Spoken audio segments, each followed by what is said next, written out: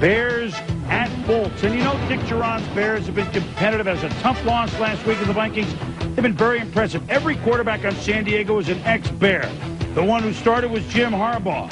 Here's a 2-yard pass to tight end Junior Seau, nailed by Ricardo McDonald. His first career reception for number 55. Well, and Junior Seau took a big hit, but the thing you love about Junior, watch him here, he's going to do a nice job of playing tight end, sliding to the outside, takes this big hit, helmet high. Junior bounces up. He's all fired up to get back into the huddle. The Chargers actually led it 10-3, but Jim Miller to Marcus Robinson. Cuckoo, Mr. Robinson, 38 yards. We're tied at 10. Curtis Enos runs over Michael Dumas for a 3-yard touchdown. The Bears lead it late third, 17-10.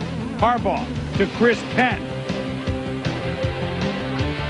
And he catches it down to the 34. On 2nd and 10, down 20-17 in the fourth. Harbaugh to Jeff Graham. He crackers his way out of bounds after picking up the first down. 3rd and 7 from the 10. Harbaugh to Graham. Oh! He drops it in the end zone. Watch the replay. Bad place. Oh, man. John Carney, Sheila McCray. They tie it with a field goal. It's 20-all. We go to overtime. Miller, long to Robinson. Great catch. He's a big target. They're in field goal range. Chris Bonio. Good. It's good.